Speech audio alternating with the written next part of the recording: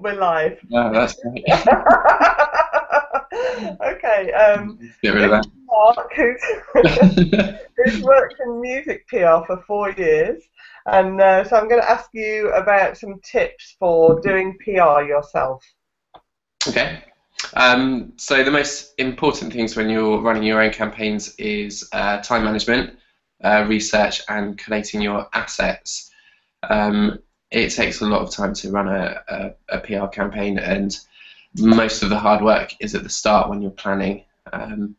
So you need to be going to websites and researching them, exploring them, and finding out the sort of features that they do, and who you need to speak to get your music covered.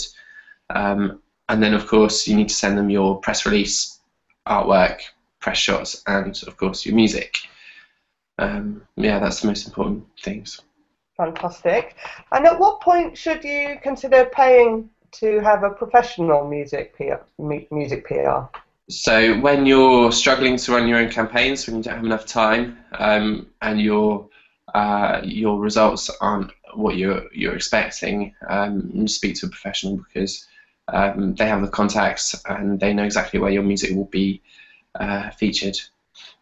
Fantastic. And their contacts mean that they can almost certainly get you placement where perhaps you might not be able Yeah, to. absolutely. Fantastic. Thank you, Mark, and your lovely special effects.